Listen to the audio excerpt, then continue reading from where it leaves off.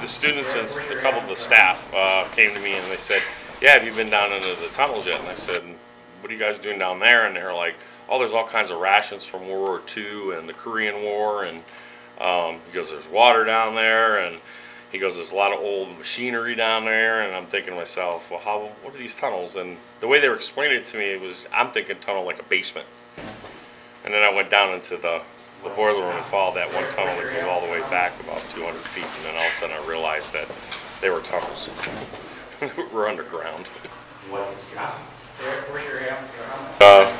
Renovation, that's when they gutted the whole thing up there. And then I got to know the tunnels real well. And that's when I started coming across all this stuff. And basically, I started going through all the tunnels, and that's when I realized what was down there and what kids had access to. And it's not really a safe area to be if you don't know what you're doing. So I took it upon myself, spent a day, walked through the whole thing from one end of it to the other.